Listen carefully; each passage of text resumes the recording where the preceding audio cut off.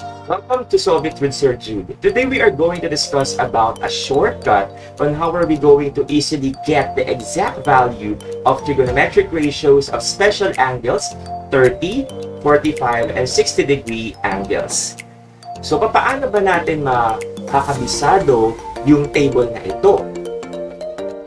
Okay, so if you can see, this table consists of sine, cosine, tangent, cosecant, secant, and cotangent, as well as the degrees or the angles 30, 45, and 60 degrees. So if you can see, masyadong maraming kailangan kabisaduhin. So there is a trick that we can use in order for us to get the exact value of special angles in trigonometric ratios. So we will be using this hand trick. So ang kailangan lang natin yung kamay natin. It is either left or right. Pwede mong gamitin. So to start, the first step is to place your hand or palm facing you. You may use your left or right hand in doing this one. So nakaganito. And then we remember this expression. We have square root of x over 2, wherein x stands for the number of fingers either above or below the given angle. So mamaya malalaman natin kung bakit ba above or below. So next, the order of the angle. So starting from the thumb, we have 0 degrees, followed by 30 degrees, 45 degrees for the middle finger, and then for this finger, we have 60 degrees, and lastly, we have the 90-degree finger. So that will be the arrangement of the special angles. So again, mag-start lagi sa thumb. So pataas, 0, 30, 45, 60, and 90. And then, kung ano man yung number of fingers above, so that will be considered as for sine. Kapag naman yung mga fingers below, so that will be for cosine. So let us start. Find the exact value of sine 30 degrees. So again, this will be our hand. Then we need to fold the finger that corresponds to the given angle. So this is our 30-degree finger. So this one. So let us fold. Okay, after folding, we need to consider the trigonometric ratio. So that will be sine. So again, sine, that will be the number of fingers above this given angle 30 degrees. And if you can see, we only have one finger above 30 degrees. So therefore, itong 1 na to, this one, will go inside the radical symbol. Okay, so we have square root of 1 over 2. And if we are going to simplify, square root of 1 is 1. So therefore, sine 30 degrees is equal to 1/2. You may check the calculator kung 0.5 ang lalabas dyan. But let us go back to our special angles trigonometric ratios table and let us see kung sine 30 degrees is equal to 1/2. Okay, so if you can see, it is really equal to 1/2. Okay, so next, how about if we are asked to find the exact value of cosine 60 degrees?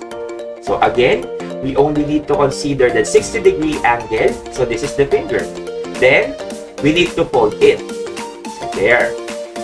Next, the trigonometric ratio used is cosine. So therefore, we need to look at the fingers below 60-degree angle. So ilan ba ang nakatayong finger dyan? So we only have one finger below. So therefore, this one finger below, or this one, will go inside the radical symbol. Okay? And we have square root of 1 is 1.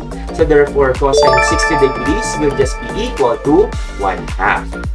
So tingnan natin ulit sa trigonometric ratio of special angles table kung ang cosine 60 degrees is 1/2. But you can see, it is really 1/2.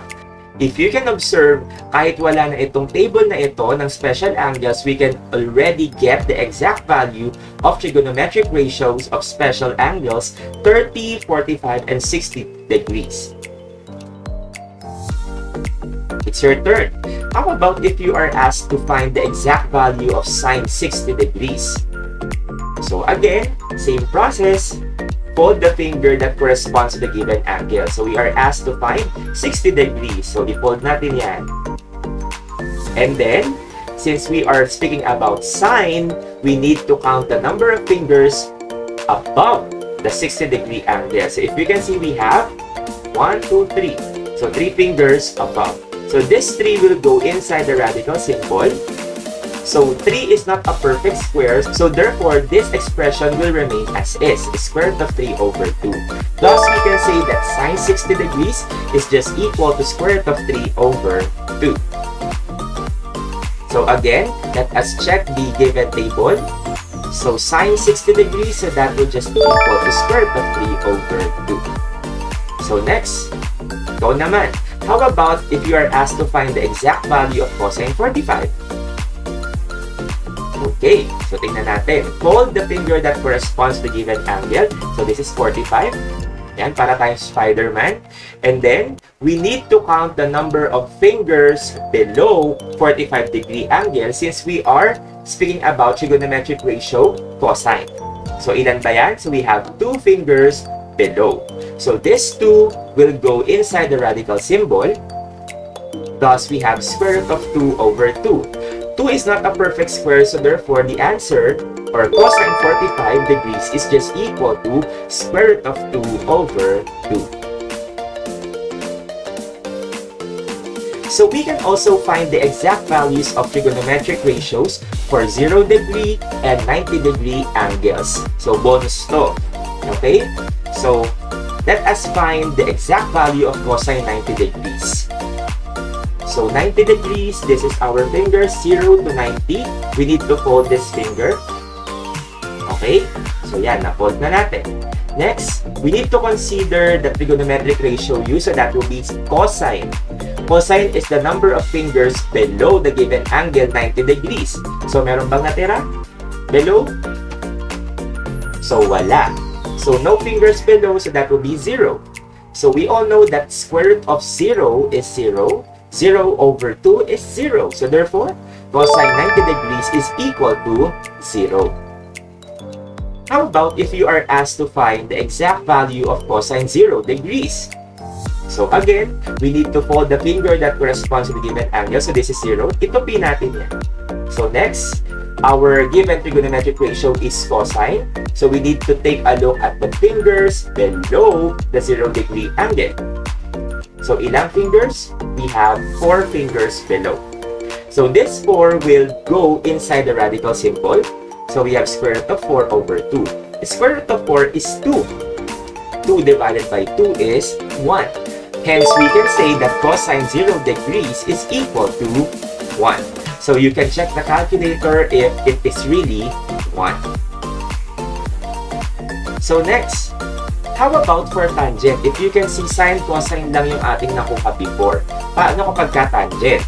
So kapag ka-tangent, we will be using a different expression. Okay, so this will be the expression. We have square root of the fingers above over the square root of the fingers below. Okay? So how about if we are asked to find the exact value of tangent 60 degrees? So same process. Fold the finger that corresponds to the given angle. So this is our 60 degree finger, so i-fold yan. Okay?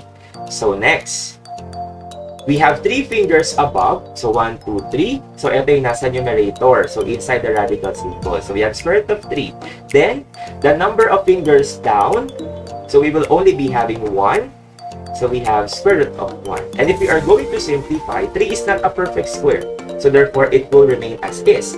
While square root of 1 has a square root of 1. Okay? So therefore, that will just be square root of 3. Hence, we can say that tangent 60 degrees is equal to square root of 3.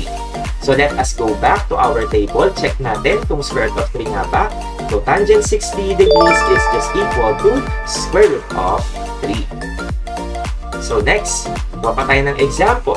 Yan, tangent 45 degrees. So again, we need to fold the finger that corresponds to the given angle, so 45. So si middle finger, ating itago yan or i-fold.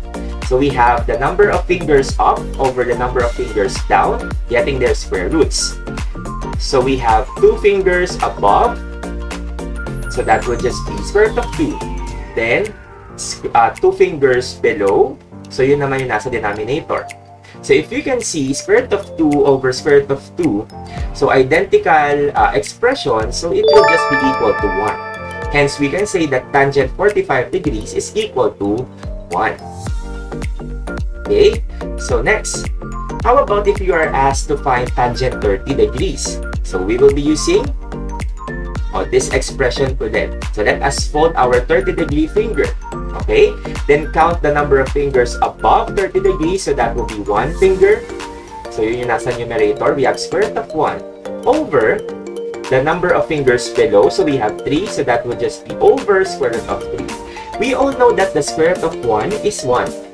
And 3 is not a perfect square. So therefore, we have 1 over square root of 3. This time, we need to rationalize. Okay? Once na nakuha natin itong expression na to, we need to multiply both numerator and denominator by square root of 3. And simplify that, we have square root of 3 over 3. Hence, we have tangent 30 degrees is equal to square root of 3 over 3.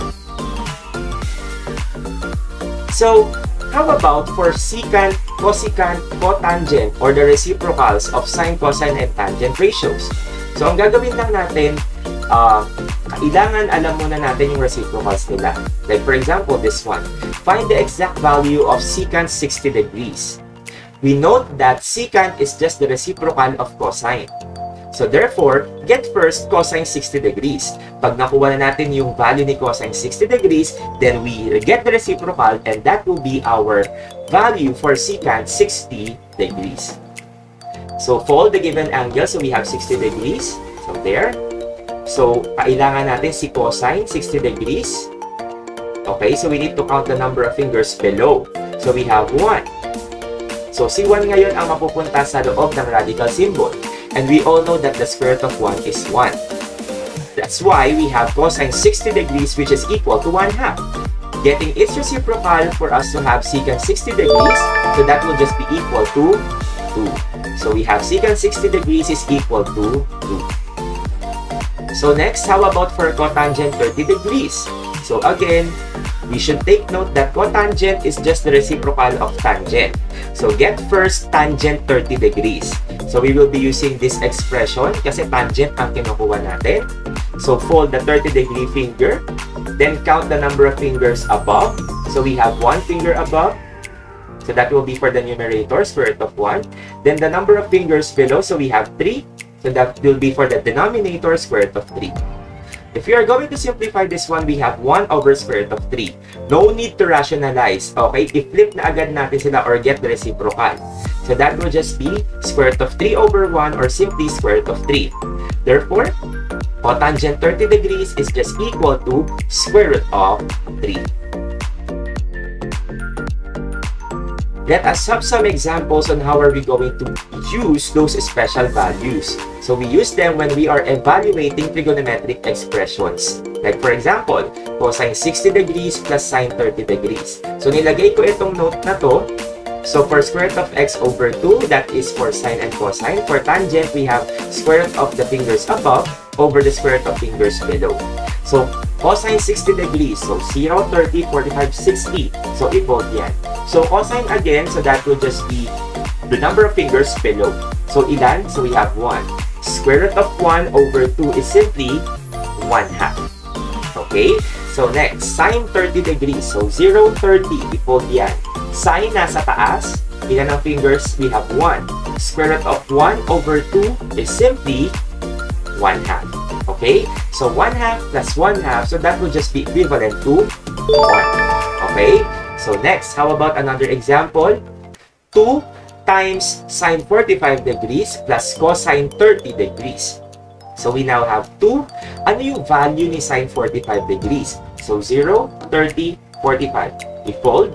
So sine, that would just be the fingers above the given angle. So we have 2 fingers. So we have square root of 2 over 2. 2 is not a perfect square, remember? So therefore, that would be the expression, square root of 2 over 2.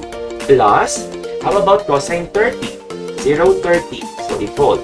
So we have 3 fingers below since cosine yan. So therefore, we have square root of 3 over 2. We can cancel 2 here, the whole number and the denominator. Hence, we have square root of 2 plus square root of 3 over 2. Actually, pwede na itong final answer, but we can actually combine the two numbers by getting the LCD. So the LCD is 2. So 2 divided by the denominator 1. So meron tong imaginary denominator na 1. 2 divided by 1 is 2. 2 times square root of 2 is 2 square root of 2. Next, 2 divided by 2 is 1. 1 times square root of 3 is square root of 3. Hence, we have 2 square root of 2 plus square root of 3 all over 2. So next, How about if we are going to evaluate tangent 30 degrees plus cosecant 30 degrees? So, tangent 30 degrees, alamin muna natin yung special value niya. So, tangent 30, so 0, 30. So, square root of the number of fingers above over the square root of the number of fingers below. So, we now have square root of 1 over square root of 3. And we all know that the square root of 1 is 1. Hence, we have 1 over square root of 3. We need to rationalize this one by multiplying both numerator and denominator by square root of 3. So, simplifying, we have the final answer, square root of 3 over 3. So, tapos na tayo kay tangent 30 degrees. Punta naman tayo kay cosecant 30 degrees. So, we should take note that cosecant is just the reciprocal of sine. So, therefore, kuhain muna natin si sine 30, 0, 30. So, sine, we have the number of finger above. So, that will be square root of 1 is 1.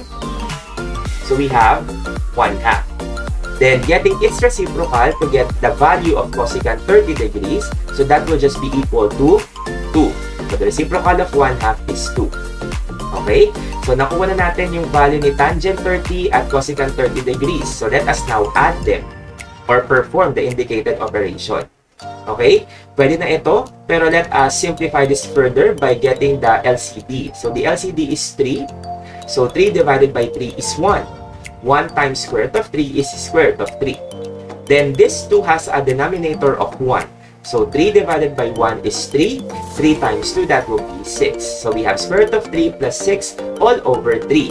Pero let us arrange this one, yung whole number muna ang unahin natin. So, we have 6 plus square root of 3 all over 3. So, this will be the exact value. So, I hope that you've learned the hand trick or the shortcut or the technique in getting the exact values of trigonometric ratios of special angles 30, 45, 60 degrees. Kung natuto ka for today, do not forget to like this video, share this video para makatulong tayo sa iba. And if you are new to our channel, please subscribe, then hit the notification bell for more video lessons. So, this is Sir Jude. Good day!